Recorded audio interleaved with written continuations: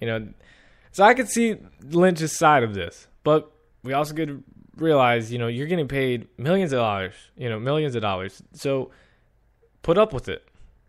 Just put up with the questions. Just, you have to listen to them and hear about them for the first, 10, 15 minutes that they talk to you, and then move on. Because you got to think about it. All of them want to be like you, so, you don't really have to pay attention to those guys. That's what someone needs to just tell Marshawn Lynch, to say, hey, just put up with it for the 10, 15 minutes. You got to hear him. If it's even that, it might be even 5 minutes, and then just get out. This is not the Super Bowl anymore. You're not going to have to talk to him for multiple days, for an hour or more. You're not going to have to do multiple interviews. Just do what you got to do for the 5, 10 minutes that they're asking you questions, and move on and get prepared for the next game. That's all it is. I wish Marshawn Lynch would do that, clear up his... He's not a bad guy. When have we heard, other than in the past when he was in Buffalo, when have we heard Marshawn Lynch has been in trouble? I mean, we haven't heard any law trouble that he's been in Seattle. Maybe he got a ticket for speeding or something, but he's never a troublemaker. You don't see him punching players on the field, ripping off helmets. No, it's not a bad guy. So, I think a lot of media is kind of criticizing him. The NFL is trying to just attack him because he's not like a Brady. He's not like an RG3 that just, loves to talk and loves to laugh. Just a guy that just plays football and minds his own business. So let's let him do that, right? Why do we got to fine him? I mean, I know Roger Goodell wants to fine everybody for, buying a new car, but let's just relax a little bit. You know what I'm saying? At Seahawks, I really hope they keep Marshawn Lynch. He's a perfect fit for that offense. I believe they probably should have drafted Eddie Lacy when they had the chance, a few years ago. Having him be just like Marshawn, the way they play, boom, that would have been epic, even though they didn't need a running back at the time. Think about the future. But anyways, yeah, let's go with that. Arizona Cardinals wide receiver Larry Fitzgerald is scheduled to undergo an MRI on Monday to determine the seriousness of an injury suffered to the MCL in his left knee. Fitzgerald left for the locker room in the final 2 minutes of the first half after taking a hit on the third down pass from quarterback Drew Stanton. Yeah, he's still in the NFL, by the way. But Fitzgerald did return for the second half. Cardinals have the best record, and guess who they play next week? The Seattle Seahawks. And it's in Seattle. So they're obviously going to need Larry Fitzgerald for that game to continue success, especially when Drew Stanton is your quarterback. You need about every offensive weapon as much as possible. But I don't think for Cardinals fans reading this report, I don't think you should panic just yet. I think you should wait. We all know Larry Fitzgerald, the toughness that he has. Let's just wait on that for a little bit. Tight end Julius Thomas and running back Monty Ball and wide receiver Emmanuel Sanders all suffered injuries in a 22-7 loss to the Rams. Yeah, the Broncos lost to the Rams 22-7. With Peyton Manning, he was healthy. Julius Thomas played just 2 series for the Broncos before leaving the game with an ankle injury and did not return. He had x-rays on his ankle at the stadium and was diagnosed with just a sprain. Sanders, though, he was hit by Rams safety Rodney McLeod early in the third quarter as Sanders dove for a pass near the Broncos sideline. Sanders remained in the game, remained down on the field for a few moments and was later ruled out for the rest of the game after being taken to the locker room and being evaluated for concussions. And then Monty Ball, this is a lot right here, who missed 5 games with a right groin injury he suffered October 5th against the Cardinals, limped off the field early in the second quarter after he tried to catch a pass from Manning, and Monty Ball did not return. So yeah, there's all that. All of that led to a 22-7 loss to the Rams. This tells me the Patriots are the best team in the NFL right now. They are the best. Defense is shutting out teams. They're dominating home and away, and offensively, they continue to roll. Just said a whole lot of different names. Tom Brady I believe he's the MVP right now. He is the MVP.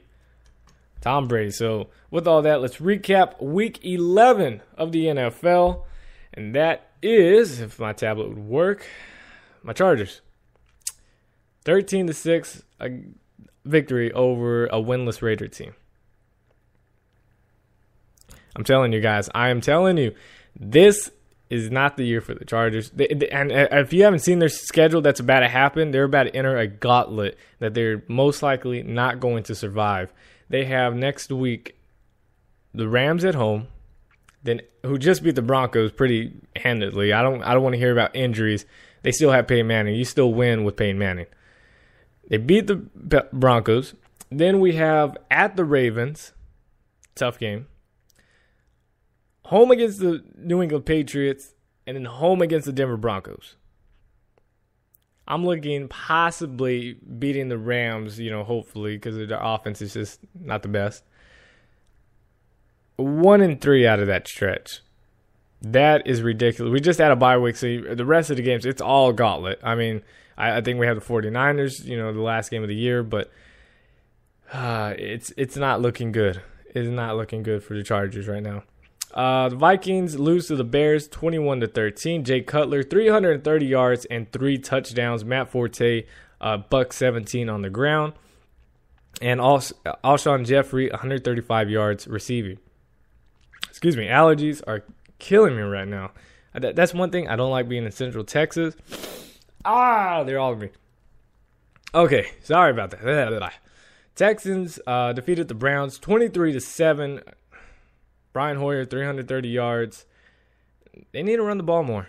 Browns need to run the ball a whole lot more. But how about Ryan Mallett in his first NFL start? 211 passing yards, 2 touchdowns. Alfred Blue, though, I had him on my fantasy team. Yes, sir. Gave him 15 points, I do believe. 156 rushing yards. No touchdowns, though. But 36 carries. Alfred Blue is a star in the making. Just watch. Seahawks lose to the Kansas City Chiefs 24-20. How that happened, I don't know.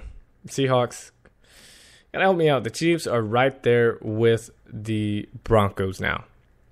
They have the same record at 7-3, I do believe. Where the Broncos at? Yep, 7-3. Chargers are 1 game behind. How about the Chiefs, though? I believe it's 6 straight victories. They were out of it in the beginning of the year. Tells you, you're never out of it, I guess. The Falcons defeat the Panthers 19-17. Believe it or not, Falcons are tied first in the NFC South and could make a playoff spot at a 4-6 record. Yeah. Just saying. Playoffs need to change, baby. Bengals defeat the Saints 27-10. Buccaneers defeat the Redskins 27-7. Of course, the Rams beat the Broncos 22-7, like that's normal. Of course they did. Trey Mason, though, 113 yards, no touchdowns, but awesome job. Kenny Britt, 128 receiving yards. They just gashed the Broncos. 49ers barely defeat the Giants 16-10. Colin Kaepernick, not so good. 15-29, 193 yards, and 1 touchdown. Eli Manning, 5 interceptions. Yes, Eli Manning, 1 touchdown, 5 interceptions. Huge day if you had the 49ers as your defense on fantasy. Eagles get blown out by the Green Bay Packers.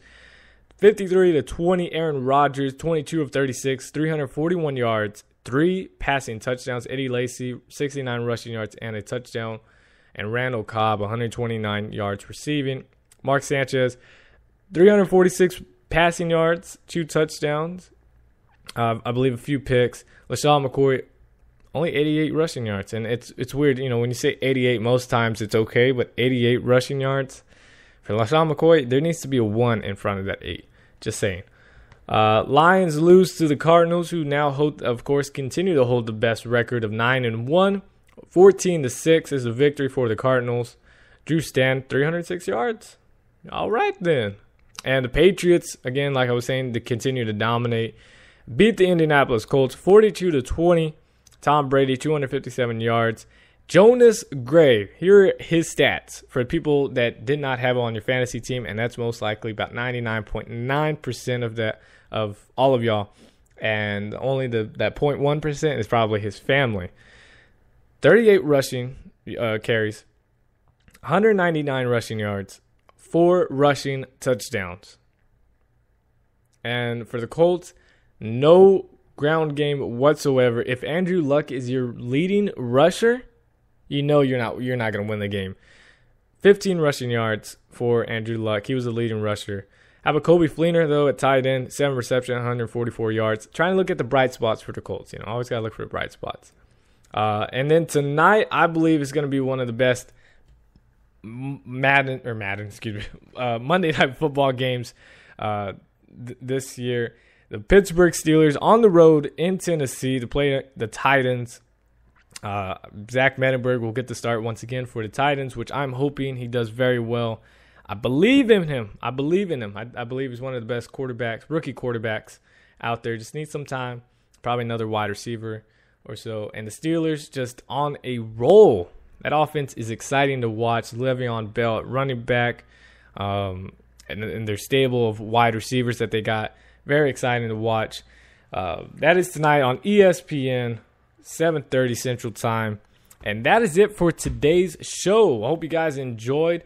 I'm glad to be back, and next week I'll have finally my new computer set up. Hopefully no viruses, and we are good to go. Thank you guys so much for... Oh, yeah, that's what I forgot. Microphone. Going to buy a brand new microphone, so if you think this quality is okay-ish or good, it's about to get even better. It's going to be top-notch. If you guys have not heard the podcast on iTunes and I believe somewhere else, Solid Verbal, that is a very funny and entertaining podcast. I look up to those guys. Those guys do an excellent job. I actually got to talk to Ty. I don't remember his last name. He's one of the hosts. Got to talk to him through email. Asked him what microphone he used because I was listening to the podcast. And I was like, man, the voice is so clear, crisp, HD quality. I want my show to sound like that. So I talked to him about it, and he told me what it was. I'm going to go buy it. I just need to look for an amp. So I'll probably get that about next week or 2 weeks from now. So very excited for that. So the quality of the show is going to get even better. And thank you guys so much for listening. Hope you guys enjoyed. If you did, whether you're listening on Spreaker.com, iHeartRadio, iTunes, YouTube, be sure to hit that like button, leave a comment, leave a rating, whatever it may be. Share it with your friends and family. Let them know where you get your sports show talk from. What else? Next Monday, I'm going to see what we're going to do. I'll probably even have my show might be next week because of Thanksgiving and because of work. They're going to make us work like 20 hours of overtime next week. So Monday might be hard to get off. So I'm going to see maybe doing the show Sunday night. Might do it Sunday night. Or at least half of the show talk about college football sometime during this Sunday, and then maybe I'll wake up really early Sunday or Monday morning, finish off the show with NFL since Sunday night games and whatnot, and then upload it sometime during Monday, or might even just upload it on Thanksgiving Day. Who knows for Thanksgiving? But anyways, thank you guys so much for listening. Be sure to share it with your friends. Leave a like.